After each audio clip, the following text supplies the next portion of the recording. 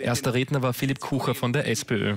Ja, wie viele andere europäische Energieversorger hat auch die Kelag Wärme GmbH nach der Liberalisierung des Strommarkts auf einen allzu raschen Expansionskurs gesetzt, in der Hoffnung, dadurch ein möglichst großes Stück vom Kuchen zu ergattern. Und das ist leider, man kann es nur so offen sagen, ordentlich daneben gegangen und hat zur Vernichtung vieler Millionen geführt.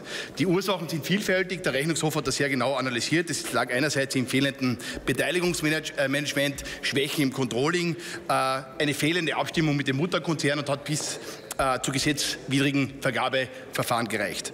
Was spannend war und glaube ich auch wichtig für die Arbeit ist des Rechnungshofausschusses und des Rechnungshofes natürlich, ist, dass sozusagen auch uns bestätigt wurde, dass der Großteil auch der Rechnungshofempfehlungen bereits umgesetzt wurde, dass man daraus gelernt hat und dass die Schäden auch mittlerweile sehr umfassend saniert worden sind. Das ist, glaube ich, ein Beleg für die tolle Kontrollarbeit auch des Rechnungshofes, dass man vor allem auch die Empfehlungen ernst nimmt und natürlich für einen großen Kärntner Arbeitgeber wie die Kelag mit vielen engagierten Mitarbeiterinnen und Mitarbeitern auch sehr wichtig für eine erfolgreiche Zukunft.